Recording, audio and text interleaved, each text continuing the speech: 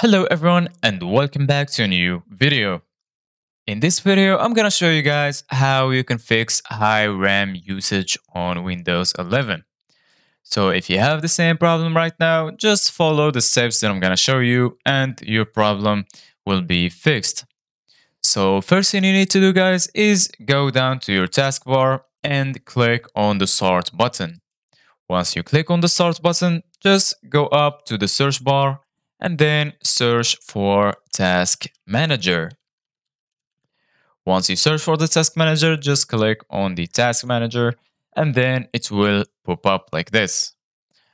So as you can see guys, you're gonna be maybe in another category. Just go to the Process category. If you don't see the names, just click on this icon. So basically guys, from here, you're gonna see your CPU usage, your memory usage, your disk usage, and your network usage. So if you want to see the applications that use the most of your memory, just click on this memory, and then you're gonna see the applications that use most of your memory. So for me, it's Google Chrome. It's using 1.3 gigabytes of my memory. So if you want to turn it off, just right click and then go to End Task.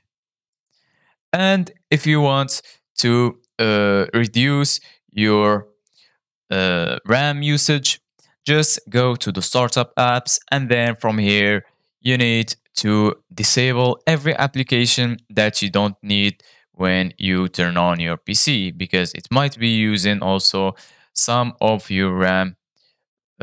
So this is it guys for today's video.